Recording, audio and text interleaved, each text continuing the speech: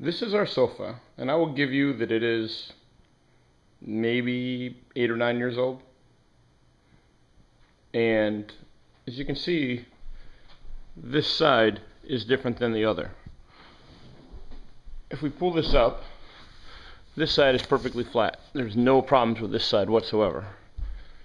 However, this side, you can see there's a bulge, like there's something that isn't being held there. And sitting on it, it depresses down as much as it does up. This one is nice and solid. Something in here is broken.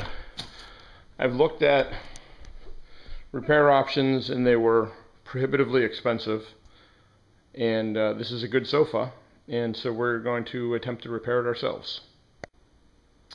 So I've flipped the sofa over. I did learn that you should do this from the bottom. There's ribs. There's a rib one there, rib here, rib here, and they're all rock solid.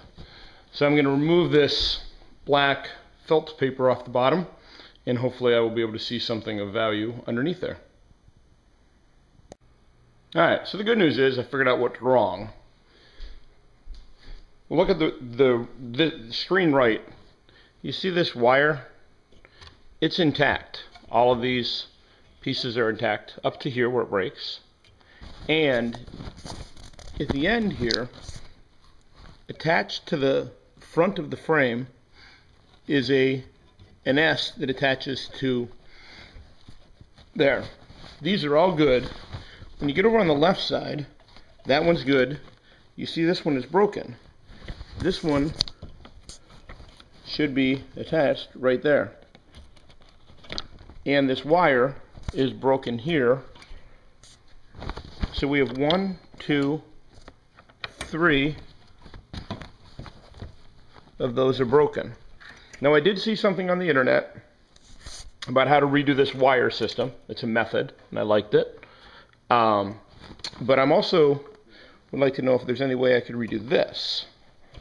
So it's off to the Home Depot and repair place to see what I can't maybe figure out how to fix this myself.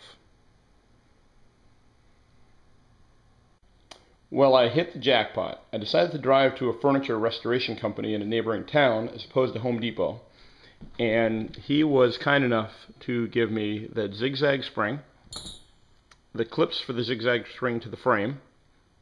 I believe they go like this, and the clips to hook these on to the adjoining springs. He gave me all this and some twine. He explained to me that the horizontal pieces are not really that important. They're not load bearing or anything. They're just meant to keep it sort of stiff, so they don't slide left and right. Anyway, he gave me all that stuff for $10. So now just pray that I can figure out how to actually get all this stuff to the right tension and the right length, and we're going to be golden.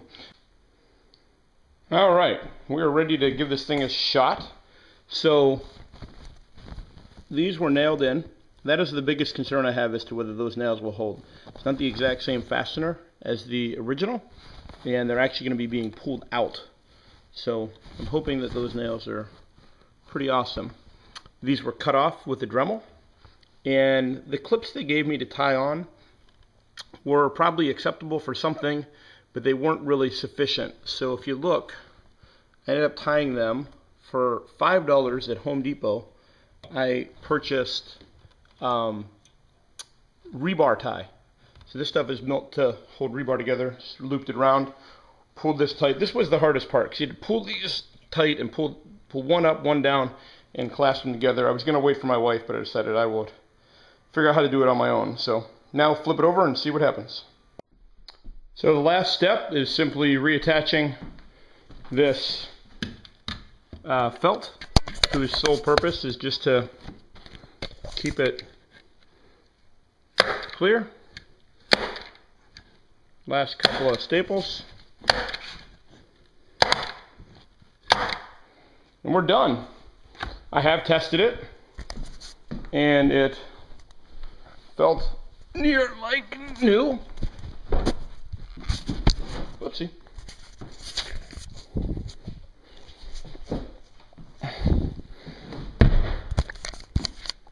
If you recall, there was a big hump over here, It actually feels really good now. And when you sit on it, it is no worse than what it was, what the other side is. It is, very nice.